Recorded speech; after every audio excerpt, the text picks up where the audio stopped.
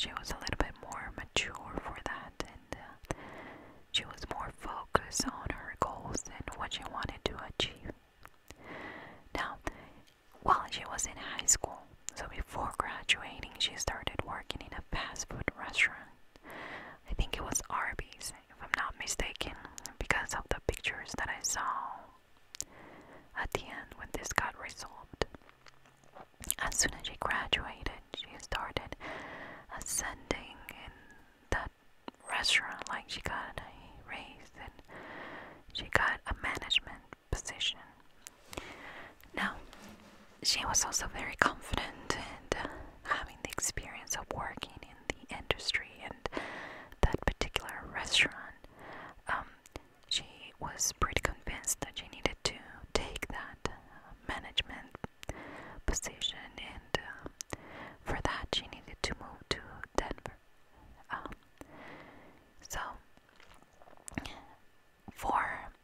her mom, her name is Shayla, and she worked for the same restaurant chain. Again, I think it's Arby's, and she works for the same area, management area, and she also was working in Denver.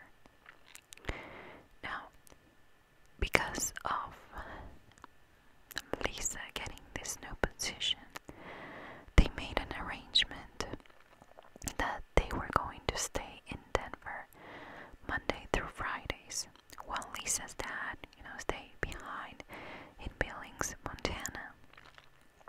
And he would watch or be with the girls, the younger siblings, at home, and then Lisa and her mom, Shayla, would come back home and reunite the family on the weekends. So, they stayed in the Denver area Monday through Fridays and then came back on the weekends to spend time together. According to everything that I read about the family, they were pretty close and they had a really good relationship. And while Lisa was living with her mom in the Denver area Monday through Fridays, they kind of developed even a stronger relationship. At that same time, Lisa started dating. Now, she wasn't into dating or, again, the normal kind of teenager stuff, so her mom was pretty happy that she met Todd Gerald. She met him not in Denver, but she met him in Billings on one of the weekends that she was there. And Todd, he lives with his parents in Cody, Wyoming, which is 200 kilometers away from Lisa's home in Billings and 800 kilometers from Lisa's work. So he just happened to stop by and visit some friends, and that is how they met. Now, a long distance relationship wasn't that hard for them because they decided that they were going to take turns to visit each other. So one weekend, he would come see her to Billings, and another weekend, instead of going to Billings, Montana, from Denver where she worked, she would go straight to Wyoming, Cody, Wyoming, where Todd lived. Another thing that you should keep in mind that around this time, the 80s, late 80s,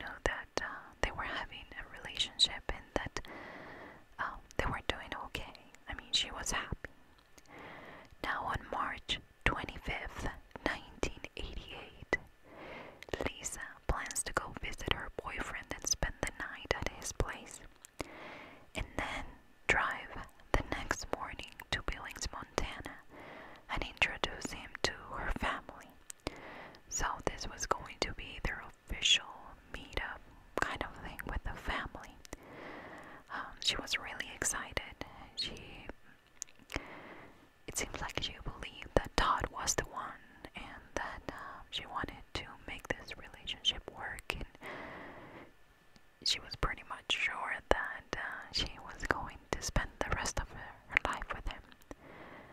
I didn't talk too much about him and what he thought, but it made it seem like they were both like very mature, and he was also 20 years old, so he was a little bit older than her, not too much. He was 18. So again, the plan was for her to drive from Denver on Friday, where she works, and go to Cody, Wyoming, spend the night there, and then the next morning drive with her boyfriend Todd to Billings, Montana. Now, on March 26th, so the next day, Saturday morning, Lisa's family get home in the afternoon from a ski trip that they were planning. So when they arrived home, they expected to see Lisa and her boyfriend there, but they weren't there. And as soon as they got into the house, the phone wouldn't stop ringing. So they pick up the phone, and it's Todd, Lisa's boyfriend. He says that she didn't make it to his house the night before, of course, and back then they had no cell phone, so there wasn't a way for him to communicate with her, talk to her, and so he was hoping that she changed her mind or something happened, and that she headed back home instead of going to his house. Now the mom knew that she had no other plans, and that she was very responsible, and if she was going to not make it to Todd's house, she would have called him and let him know what happened, or that she wasn't going to make it, at least that. So the mom panicked. I mean, she knew that the drive was very long, and she was afraid that she had an accident or something. So the first thing they do is they started calling all the hospital along the way. Oh, again, it's 800, well, from Denver to Todd's house, it's 800 kilometers, which I haven't changed it to miles, but it's a little bit less than miles. Kilometers are a shorter length than miles. I'm confusing myself. You get it. It was pretty far away. So they started to call the hospital along the way, which it did take them forever because it was a long distance. She wasn't in any of the hospitals, and the family started to get really worried that maybe she had an accident and she was in a ditch or something, and she didn't even get help. So at that time, late 80s, the police had to wait for 72 hours to file a report for missing person. But in this case, the police didn't even wait. I mean, they started looking for her car immediately. It wasn't like an actual report or anything, but they had all the police looking for her car, license plate, in a description of her to see if they could find her along the way. Now the family and Lisa's boyfriend started their own search along the route that she took, or that she used to take every time that she visited her boyfriend. So they check every cliff, side of the road, turnout, whatever. They just check everything because they couldn't believe that she could disappear like that. So 24 hours later, a Wyoming police officer reports that he saw her the night before, and that he stopped her car because she was speeding at the time.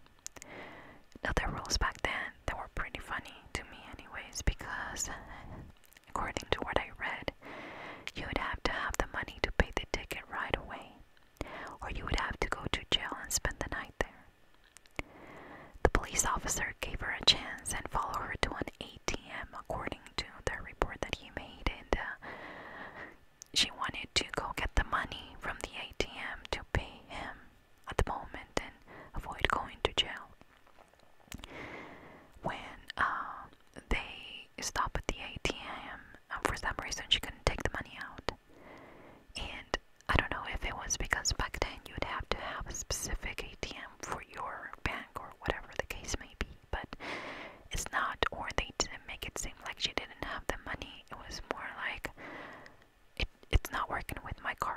situation. So she promised the officer that she was going to send in a check, and the officer had no reason to not believe her. She looked like a very good, lady, and she was really making an effort to pay the ticket to him. So he decided to let her go and not take her to spend the night at, the police station. Now, thanks to this report, even though, he didn't know where she was at the time, but thanks to this report, they had a kind of a timeline, and where she was at that specific time when he stopped her because of that speeding situation. And it puts her in a particular way on the road, so she didn't make it all the way there, so kind of helped the police to get more of a smaller area to search for her. The family continued to put flyers and visit every town along the way to try to find her. At this point, with no answers, the mother had this was pretty sad. The mother had a dream, and apparently it was like they were all sleeping, and in the middle of the night, Lisa, which of course is missing right now, but in her dream she woke up desperately crying, "Mom, Dad, Mom, Dad." And that kind of thing. If you have kids, you know how this makes you feel. You're trying to comfort them and tell them how everything is okay, and it's just a bad dream. But for some reason, the mom it made her think that Lisa wasn't really going to come back. It's pretty sad. But I guess that's kind of the motherly instinct, where she had some kind of connection with her daughter that it seems like she was asking either for help or that something really went wrong. All the police knew at this point is that she left to go visit her boyfriend and got as far as Douglas, Wyoming. That's where the police officers stopped her for the speeding ticket. So, she actually did make it to Wyoming, Douglas in this case, and that helped them a little bit more. Now, on April 2nd, 1988, a couple of fishermen found a young girl in the water of the river Platte, close to Casper, Wyoming. I don't know how the name of it. It's a river near Casper, Wyoming. She was found wearing only socks and underwear. And when they contacted the police, the first thing that came to their mind is that it was Lisa. They also noticed that she had marks in her wrist and ankle, so that made it seem like she was being held hostage, or that this is so sad. That apparently she was alive for some time after she disappeared. If this was in fact Lisa, the body wasn't completely decomposed either, which indicated that she hasn't been in the water, or that she wasn't in the water for that long. And at this point, Lisa has been missing for 8 days, so it's been a week. The idea of the police, kind of trying to put the pieces together and trying to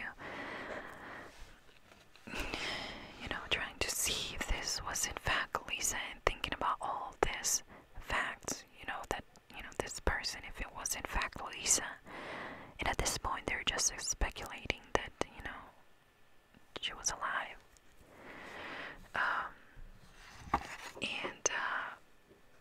Anyways, the police started to cover the area and try to find any kind of clues that will lead them to some kind of physical evidence other than the body. And it's a huge area, and it was hard for them to cover every single part of that area that they needed to go through. They had to start somewhere, so they started to cover the closest area to where the body was found, and a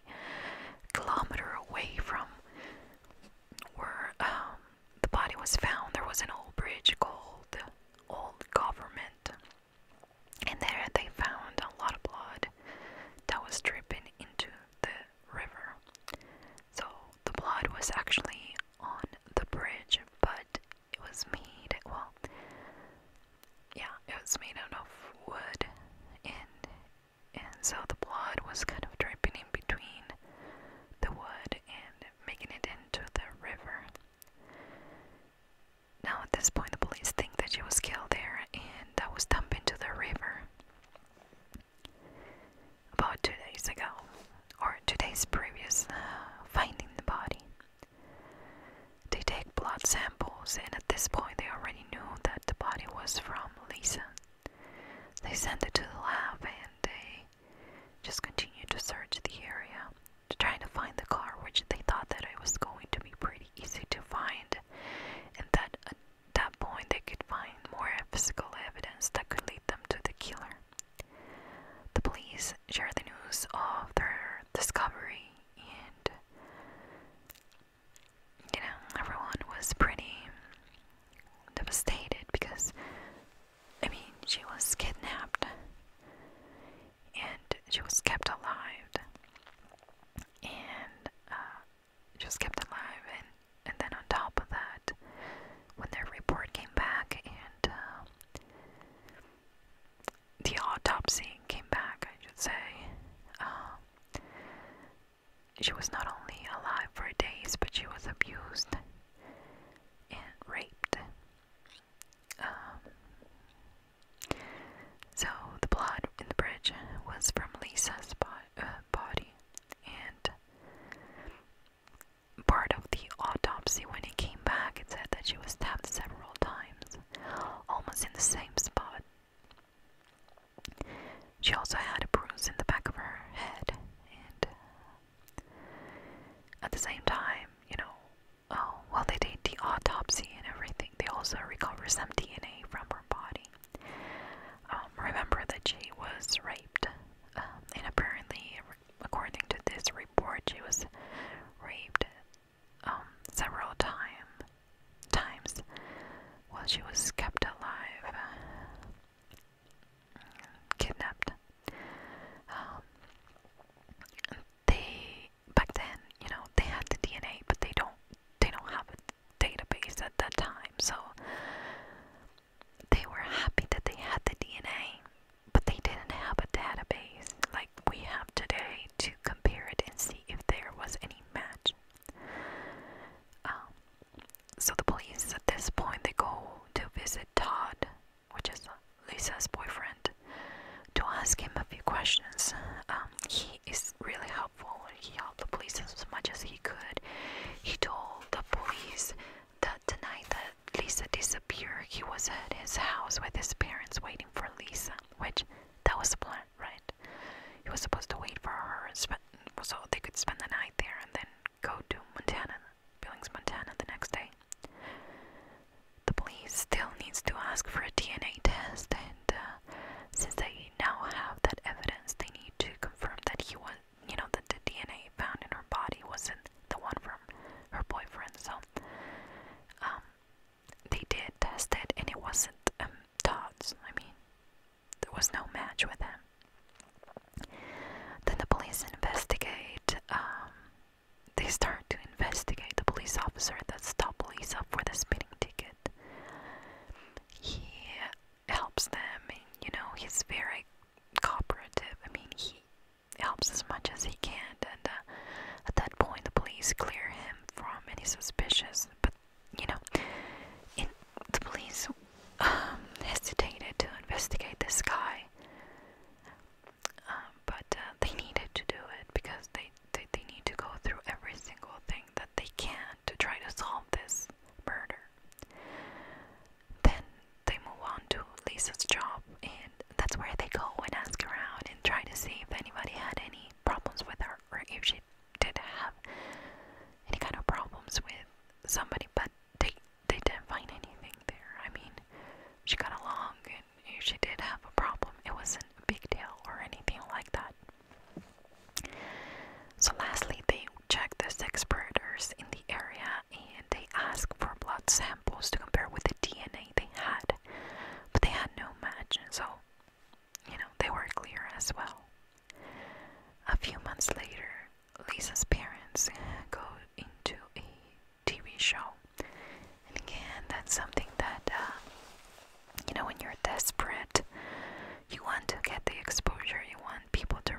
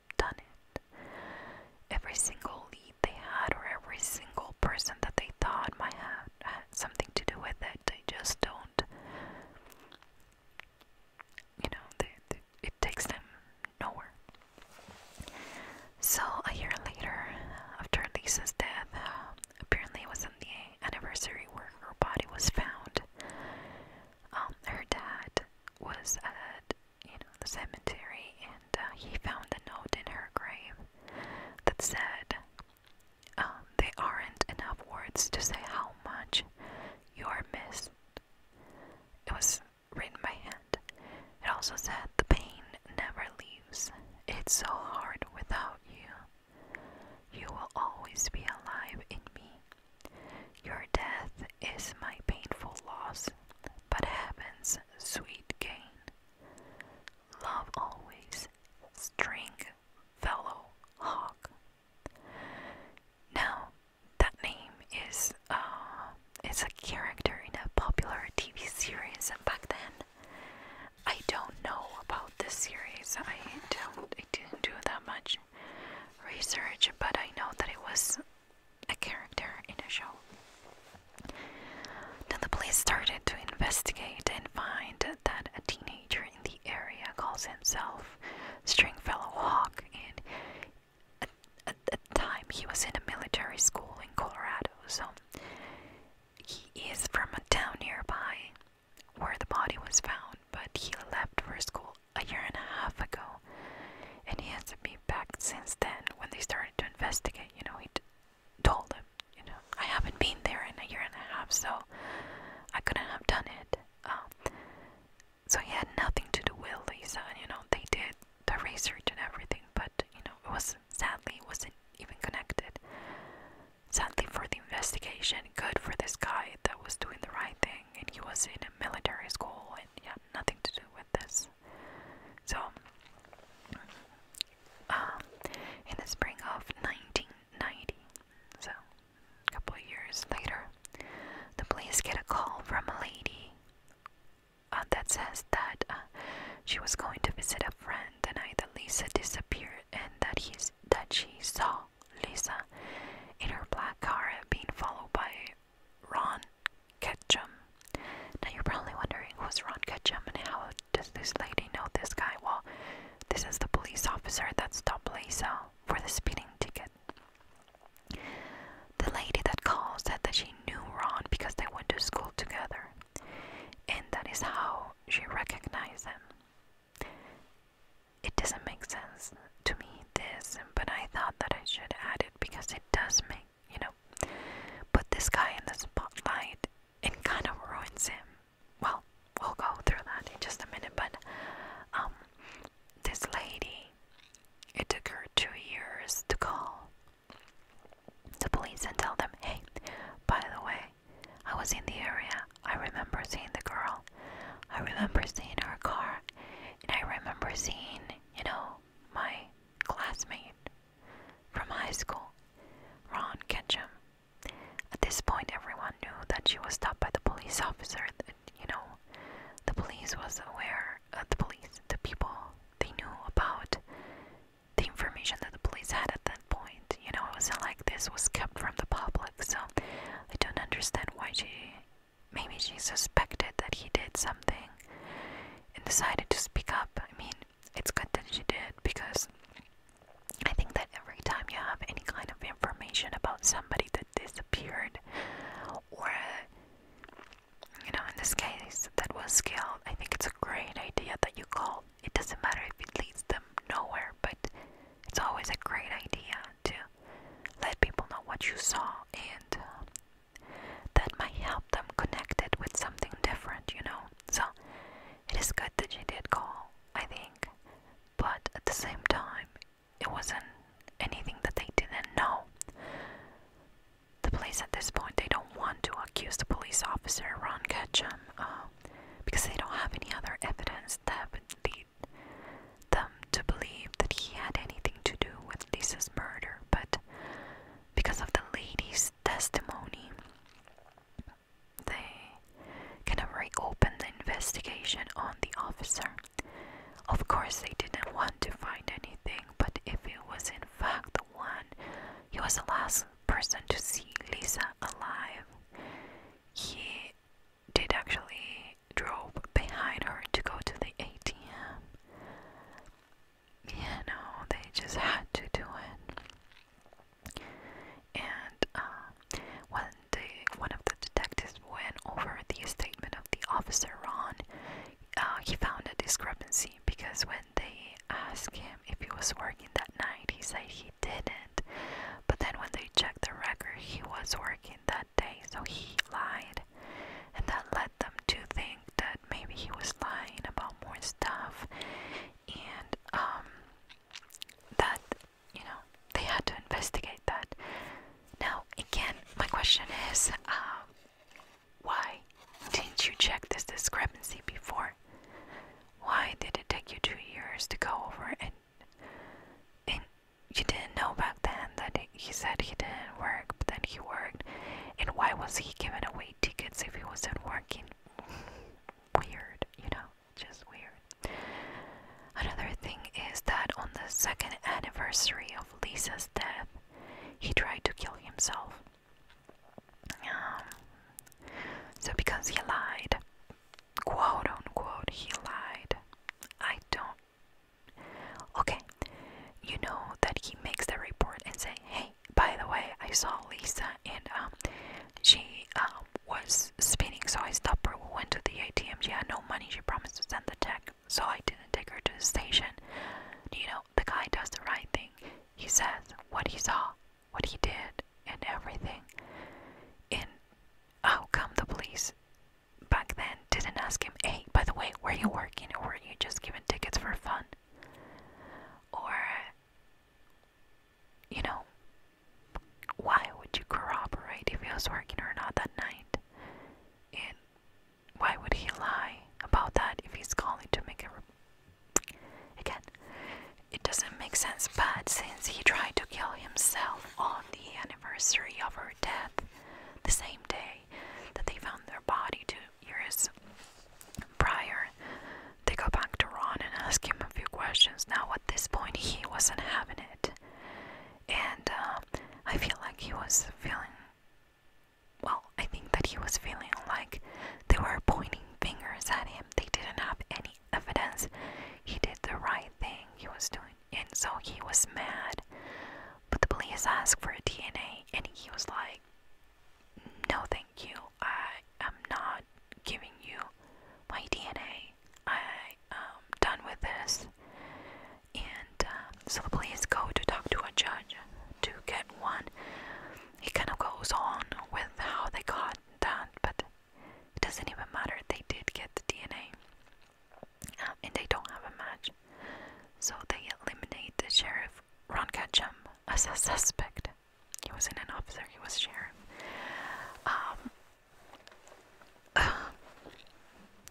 Again, they go and talk about Ron, and I think I'm gonna talk about him a little bit because I think that should tell you something. What he did to me, he spoke to me. We're gonna go on a tangent for just a little bit, but apparently he tried to kill himself because after what happened to that lady, I don't know if the police department or if the people itself, they were always looking at him like he did something wrong, and that he might have been involved with the killing of or the murder of Lisa Kimmell. And apparently he couldn't get any. He wanted to move up the ladder in the police station or a place where he worked, and he didn't get many opportunities.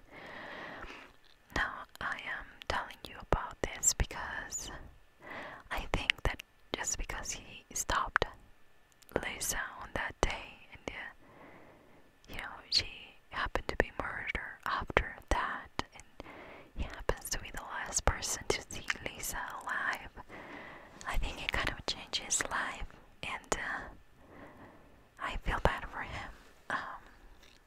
I'm sure he got over it by now, but it makes you think a little bit more of not pointing fingers at people unless you have some kind of evidence, or unless you have some kind of proof, or suspicious that it's more based on evidence than just, okay, you were the last person to see her, so, I mean,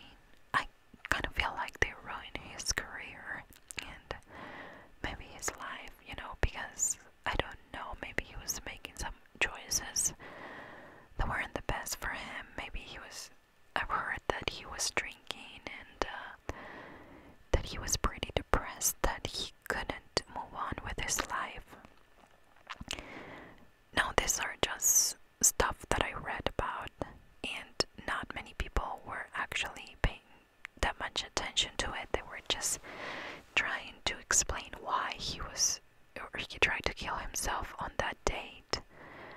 But I don't know, I just thought that it's worth mentioning the guy because, you know, it affected him. He had nothing to do with it.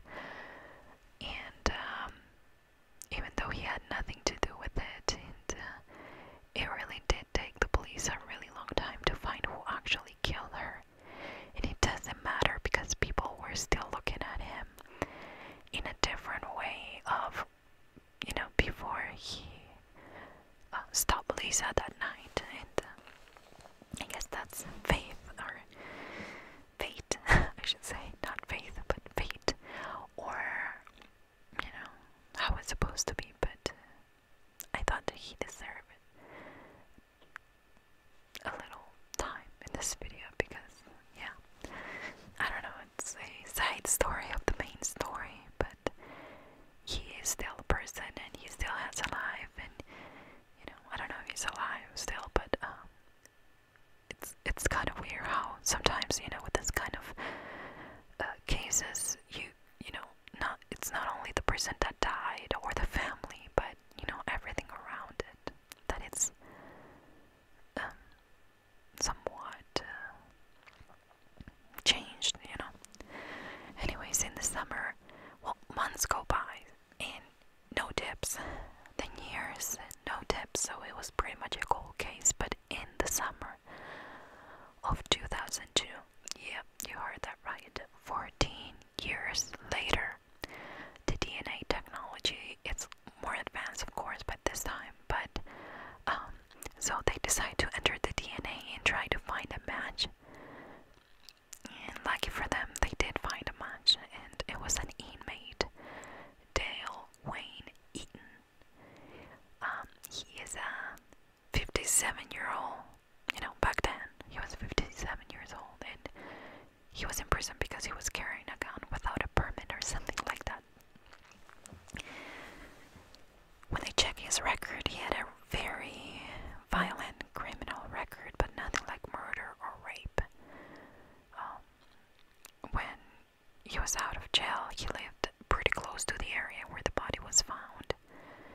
And apparently he had a tow truck, and he was the kind of guy that would wander the area waiting for somebody that needed to be towed or something. He didn't have business or anything, but he would just go around the neighborhood or the area and try to find people that needed his help.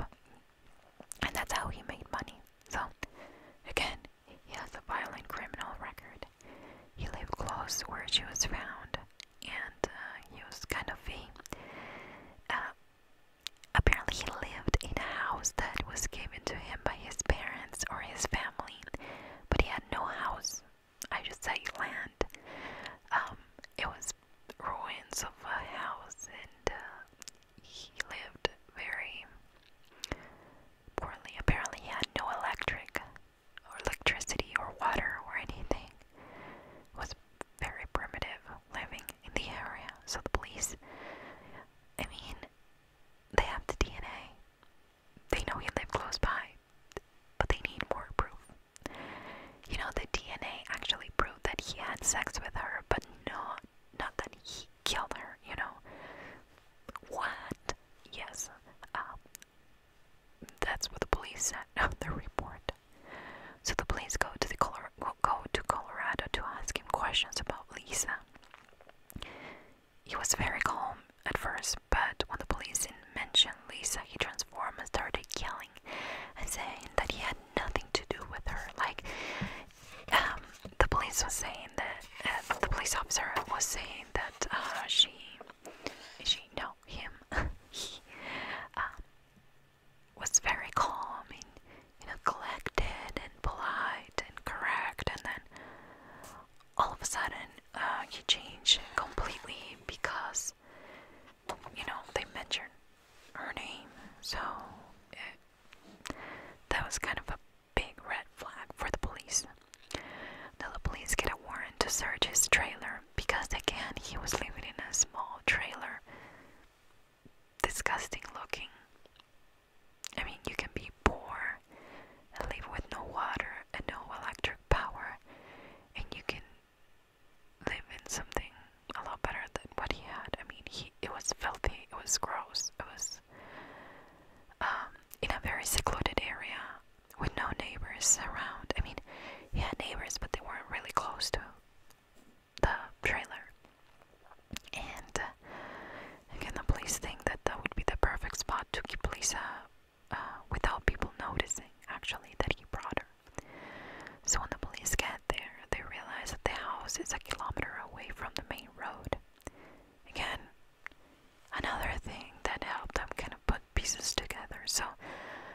babysit a neighbor that again wasn't that close, but you know, they could see each other's houses from a distance.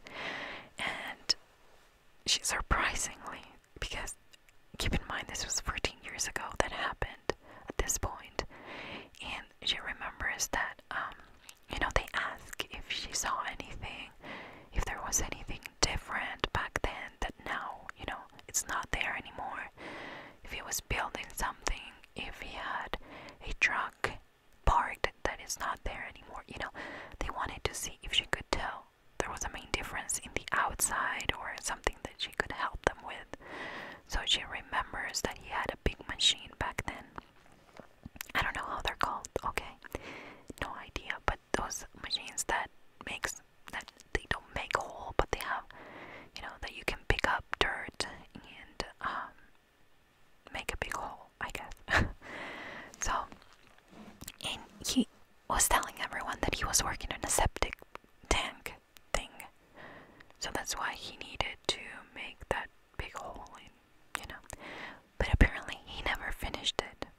He didn't care to finish it, and that's what everyone kind of knew about his project. So the next day the police bring an excavator. Maybe that was the machine that he had, but the police bring an excavator to check that area, and they started to dig, and they found metal. They had to dig a lot, according to what I read. It wasn't like, okay, we dig a little bit and it's there. No, they had to dig quite a lot, and they were almost giving up when they hit metal. And of course, when they hit the metal, they started to go deeper, and they realized that it was Lisa's car inside.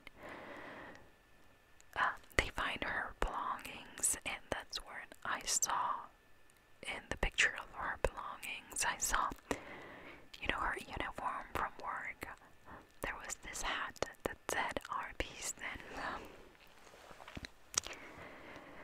you know, it was not only matching the description, the plate, license plate, and everything, but you know, it had her stuff inside, so it was definitely Lisa's car. Now the neighbor also takes the police to an old bus in Dell's property, and I guess because she noticed that they were digging, and you know, she kind of thought that it would be interesting for them to find a old bus. Again, disgusting looking, old and filthy, and if pictures smell, that picture would probably stink because it was disgusting. And when they get there, they find a mattress on the floor of the bus in a tub looking kind of thing, so maybe you take showers there. I don't get it. He has a trailer, and then he has this bus, and he was doing something very fishy there, because the police at this point suspect that this is where he kept Lisa, and it was a terrible, dark place. I mean, the police, according to what I read, they just couldn't believe that they found that, and you know, putting Lisa in that area, in that specific bus with that creepy guy, was just one of the things that you don't even want to think about. They can't find anything else as far as physical evidence, because of course it's been 14 years by this point. It's 2002, and even though they couldn't find anything more of a physical evidence, they still had enough evidence to convict him. I mean, they had her car, her belongings, and they I mean, what a guy. On April 17, 2003, 15 years after Lisa's death, Dale Eaton is charged with kidnapping, theft, rape, and homicide. A year later, he was found guilty to all of the charges and is sentenced to death. I didn't want to look up him,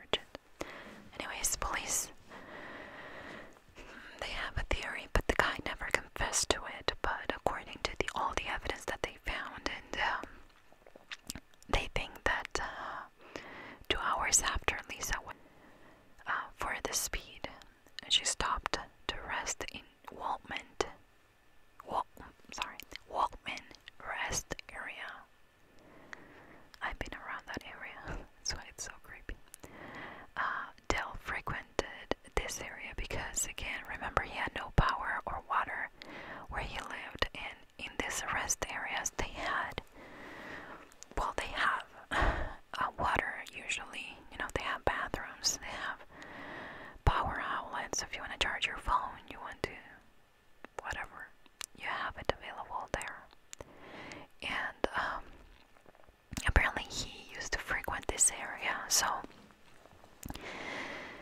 the police think that there he saw her, pointed a knife at her, put Lisa's car in his tow truck, and drove away with her. They think that he probably tied her to the tow truck while he was putting her car in the, tow truck bed.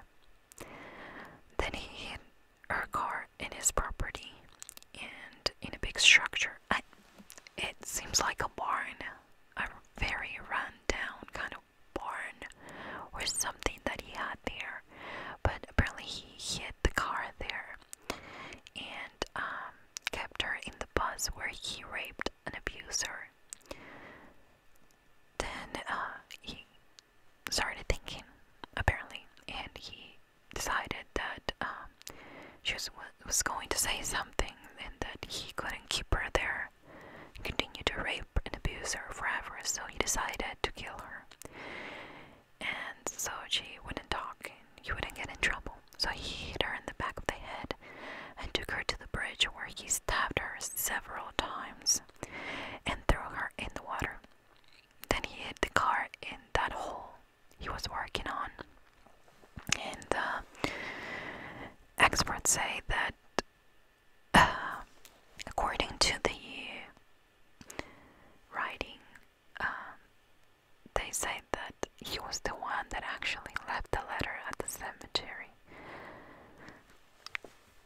Let's talk about this just a little bit. Creepy.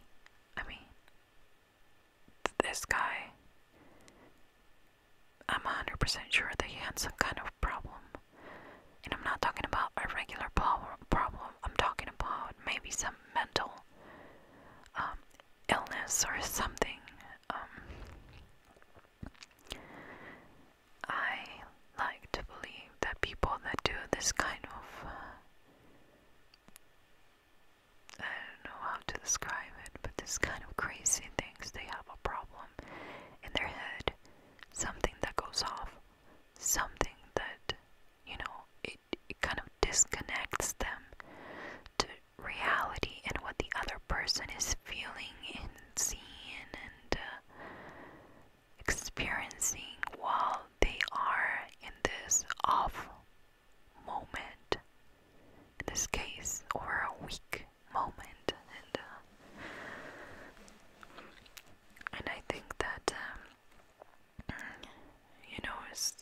it's like a psychopath or something, they can't really feel what the victim is feeling, or they don't put in the position of the family, and he was just a weird guy from the get-go. I'm all for off-grid living and having your farm and whatever, be self-sufficient, hunt and eat what you hunt, or fish, or, plant, have a little crops or something. Don't go to Walmart, it's fine. But according to everything that I read and everything that I saw, he had clearly some kind of mental problem.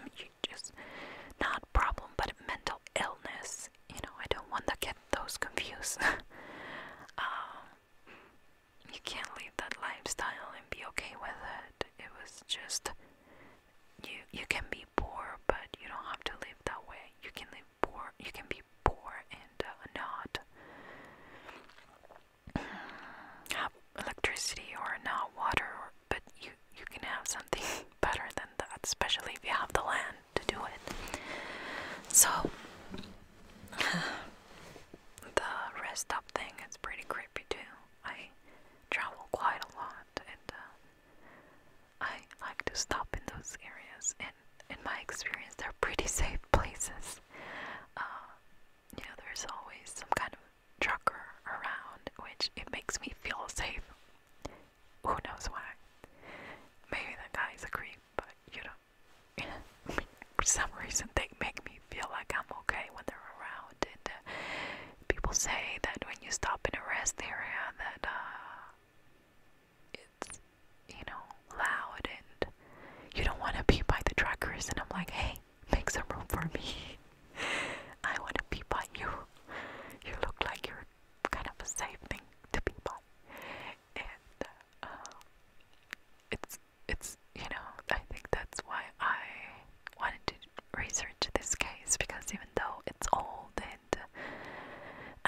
feel for the family. I think that when you don't have kids and you hear an 18-year-old, you're like, okay, it was an adult. But when you have kids that are that age, you're like, they're still kids. I can't put myself in the mom's position. I really can't. Especially knowing that she had a very responsible kid and she was doing the right thing. She was working, she was studying, she was doing everything right, and then, that somebody took her away from you and took her away from this world and everything that she could have become if she had the chance to do it. It's sad, and it's the police officer, the sheriff that was involved, and that his career wasn't the same, or that it kind of ruined him. All this that happened to her, that it took 15 years to get a conviction, that it took 14 years to find the guy. I'm not shaming the police here. I think that they did everything they could to resolve this case, but at the same time, I can't stop feeling bad for it, Again, not only the family and the people that knew her, the boyfriend, but for the police officer that his life changed in just a regular stop. And I wonder if he wonders if he took her to the police station and kept her that night for not paying the ticket, if she would have been alive, Wouldn't that suck? Like, if you were him and you had that possibility and you were trying to be a nice guy and like, okay, you send the check in, okay, don't, because you notice a nice girl and then everything turns against you and makes you wonder, and I hope that he didn't think what I'm thinking right now. What if he did take her to the station? What if? I hope the guy didn't think of that, but I'm sure he did, and that kind of haunted him as well. True crime, it's interesting. It's just one of those things that a lot of people are into. I don't want to say enjoy, but are into. But when it affects you, because it's your family member, it's your friend, it's somebody you know, it's your neighbor, it's, in this case, a regular stop, like this police officer, and it changes your life. I just think it's just, it's an overall sad situation. But at the same time, I just think that it changes you in a way that even if you're not part of the family going through this and, investigating this, the detectives that work in this case, I just think that this kind of thing changes you. It does something inside you that you are not going to be the same person ever again. And I find it sad and at the same time life-changing. I guess that's what I'm trying to say. I wish that there wasn't people like this in this world. I wish that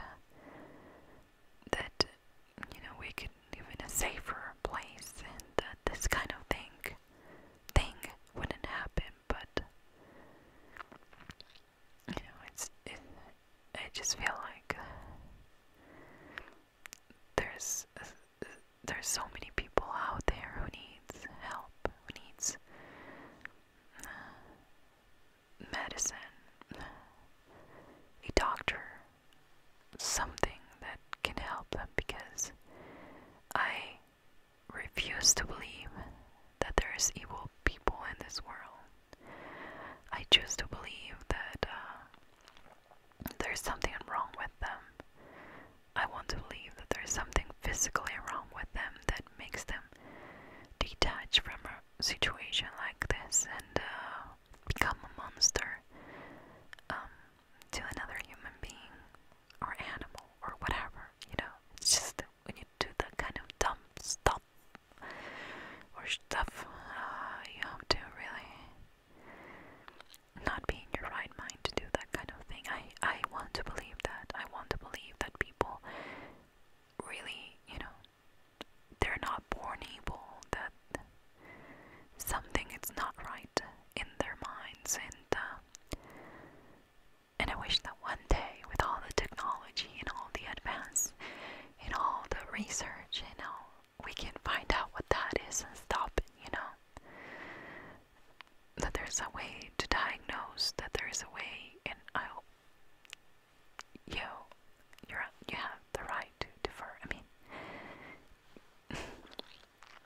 there's a lot of people that think that you know, you can be born evil and you can be born a killer and you can be born and I guess that's a theme for another video. I don't know, there's a lot of research about that too, so maybe I'll share what I read and what my beliefs are, because my beliefs have nothing to do with the research. It's just what I think.